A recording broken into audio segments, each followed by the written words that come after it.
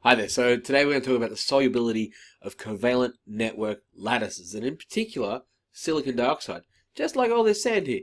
And you'll notice that one thing the sand's not doing, it's not dissolving into the ocean.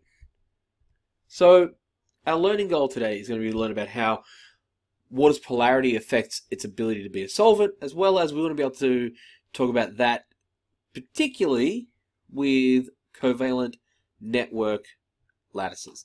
So, by the end of this, you should be able to produce a model, like a stick and ball model, Lewis dot structure, or even a structural diagram in this case, and show how water and the covalent network are interacting. So we're going to talk about covalent molecular lattices. But before we do that, we want to look at one specific example, and this is us here, silicon dioxide, also known as sand. Silicon dioxide is a crystal structure that looks like this and is a repeating pattern.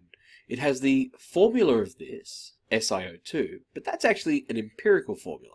So the molecular formula of this would be ridiculous numbers, like it'd be Si, a trillion, oxygen, 2 trillion.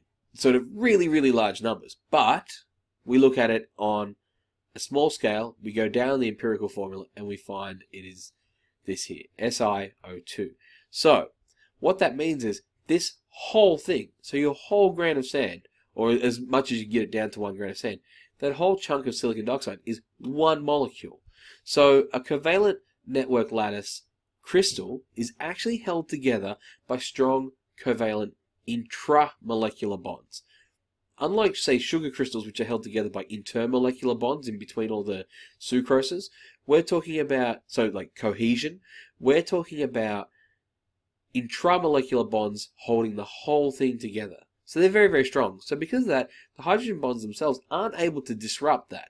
They're not able to get in the way and interfere with the intramolecular bonds. So our covalent network lattices tend not to be soluble. And because they're not soluble, they're also not there's no free ions and there's no free electrons. So they aren't conductive either.